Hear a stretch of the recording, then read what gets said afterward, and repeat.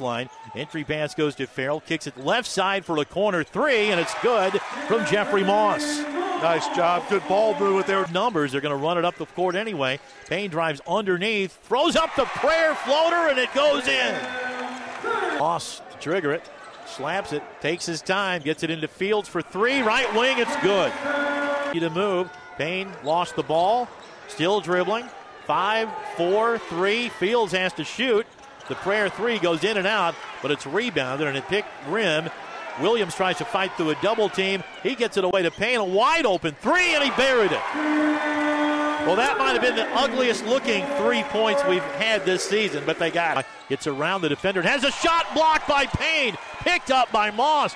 Feed, Payne inside, Williams slams it home for a Dunkin' Donuts dunk. Now Moore drives in the lane. He has a shot blocked by Farrell. 2-on-2. Moss drives in, past the defender, put it off the glass and in for a Regions bank shot. Cutter left it short. Good seal by Payne. Lets Farrell get the rebound. Now back to Payne at the top of the key. Payne looks left, finds Moss. The wing three is good. Jeffrey Moss puts the Racers up 53-49. A three would put them on top.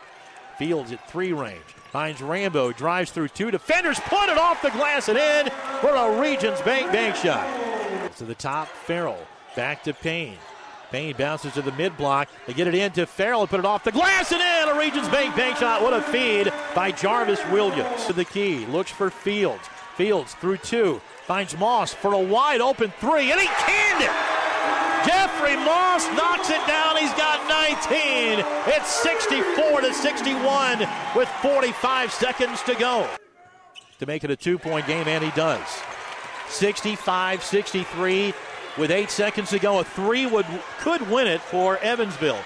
Ballantyne shoots it out top. Simmons for the three.